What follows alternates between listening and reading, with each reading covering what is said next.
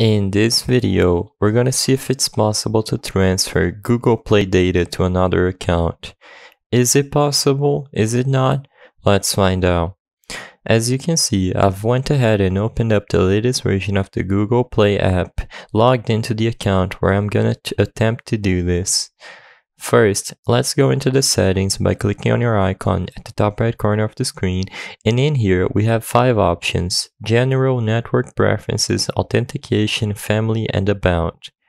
Usually, this would be located at the General tab, and if we go into the Account and Device Preferences, as you can see, there isn't much in the way of helping us sync data from this account to another one. This page does not help us in syncing our data, and this is because, as of today, Google Play does not offer a method to sync your data from one Google Play account to another. The only thing you can do and back up is your actual Google account data, like your contacts, devices, etc., and that can be done either through your phone's settings or the Google website after logging into your account. The purpose of this video is not to spread misinformation, but to let people be aware that it's impossible to transfer Google Play data to another account.